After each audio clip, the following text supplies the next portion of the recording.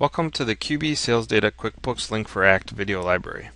This video will cover how you can quickly create QuickBooks transactions from records in Act. I'm on a customer record in Act. I can tell because I've got a QB ID number here, so this record is linked to QuickBooks.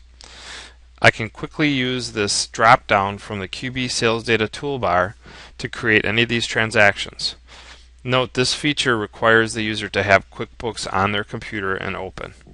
At this point, if I want to create an invoice for Advantage Leasing, I can simply click on the Invoice button and it will jump me to the invoice screen in QuickBooks for Advantage Leasing. I can fill out the information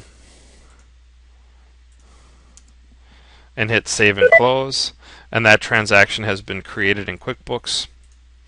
The next time the transaction sync runs, typically at night, this data will be updated in Act. Otherwise, if I want to force that to happen now, I can simply click on the Refresh Data from QB function, and it will refresh the data in QuickBooks.